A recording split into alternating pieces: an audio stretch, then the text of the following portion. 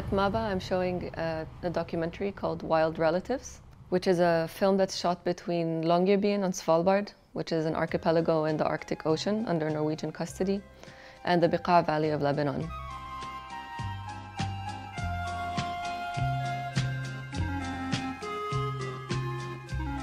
It's a series of encounters between these two places that seemingly have nothing to do with one another, but that are connected through a transaction of seeds that's going between Svalbard and Lebanon.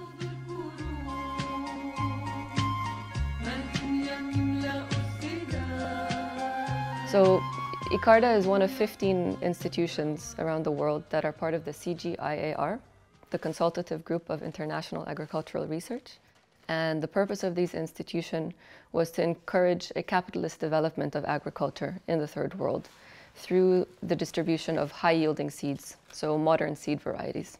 So yeah, they keep a seed bank in order to have a genetic pool available for their breeding experiments. So the gene bank on the one hand has a purpose of preserving biodiversity, but it's also just raw material for creating new products which will be distributed in the market. ICARDA's seeds are collected from small farmers and from the wild all over the dry areas, which is a vast area.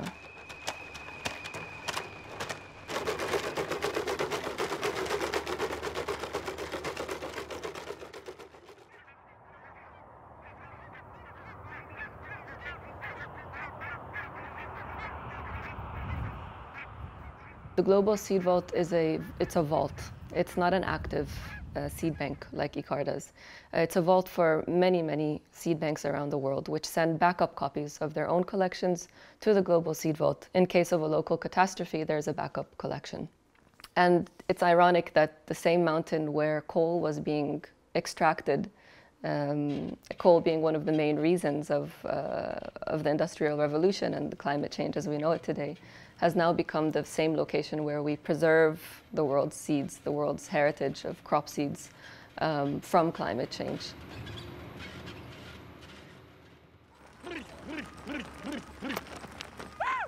Of course, the starting point of the film is very large questions about ecological change and the impact of industrial agriculture on farming communities, especially in Syria and Lebanon.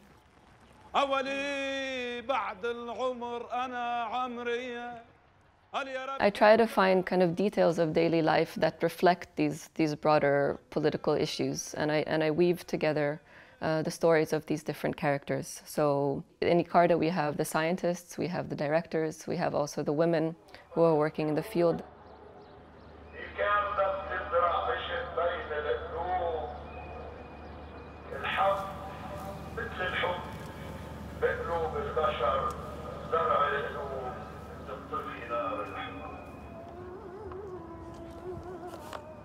Walid is a Syrian refugee who's been living in the Bekaa for 7 years with his family. And he's very passionate about agriculture, and he's, in a way, the embodiment of the alternative to industrial agriculture. He keeps a collection of traditional seeds in a small clay house, and the seeds are exchanged with friends and anybody who wants to farm organically. So it's a very different concept of preserving seeds than the Global Seed Vault or ICARDA's. It's a much more small-scale and grassroots movement to maintain traditional forms of farming and also traditional varieties of seeds that are under threat of extinction because of the dissemination of modern varieties.